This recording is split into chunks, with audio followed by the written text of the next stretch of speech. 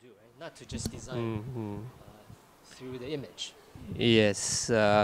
Well, it may seem strange for a writer to talk about the visibility of words because naturally we'll think that words are just signs and they are not a representation of something that we can see. So we need to go through this process of decoding the signs and turning the words into images in our minds. But I think this is also a special quality of words that it can evoke visual imaginations, unlike the very concrete images that we see in pictures or in photographs. So in pictures, we see exactly how something is represented. I'm not saying that we see the truth or the reality, but we see the representation. The representation is very concrete. If it is red, we see it as red. We cannot imagine it as blue or something else. But for words, it's always, for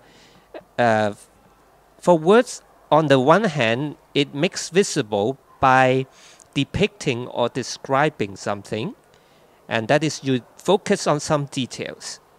For example, if I want to make a description of today's weather and the scene outside or inside, I can make many choices.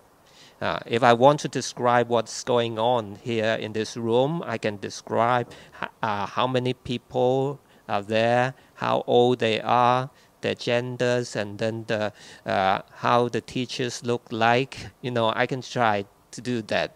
I can also go on to talk about details like the shape of the spectacles and the color of the clothes that people wear. But for a writer, we can never get every detail. If I take a photograph here, I get every detail in my picture. But if I'm to write about this scene, I cannot write everything. So I need to make selections. And so I focus on something.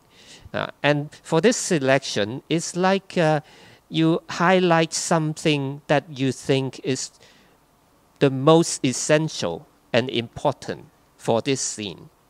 If you take a photograph, you have, of course, to a certain extent, you can put your stress on something or some point in some way. But if you need to take a group photograph, it's very hard to show where your focus is. If you take a photograph of this part, and there are more than 20 of you here, it's hard to highlight something. But if I'm to write about it, I can highlight something. I can just generally say that there's a group of people here, but then I particularly focus on one or two of them and their reactions. So this is the way that writing makes visible things, by paradoxically also hiding many things at the same time. So if I focus on the teachers, then maybe I would not have the space or the interest to talk much about the students. So it is the limitation, but also the special quality of writing to both showing something and hiding something at the same time. And sometimes it's even more paradoxical that we can hide something by showing something. It's like, I don't know whether you have read or heard about Pamuk, the Turkish writer, Pamuk, who has won the Nobel Prize some years ago. He has a very famous novel called My Name is Red. It is something like a detective story. And in one of his chapters, there is a murderer in this story, and we don't know who he is. So the few people involved they take turns to narrate their story. So the narrators keep changing chapter by chapter. And then we need to guess what's going on. We need to put together the picture from different testimonies. And in one chapter, suddenly, the murderer comes out and says, I'm the murderer. And then he goes on saying many things. But in the end, you don't know who he is or who she is. You know, you hear his voice and you see what he describes to you. But you cannot see his face. And he can hide himself.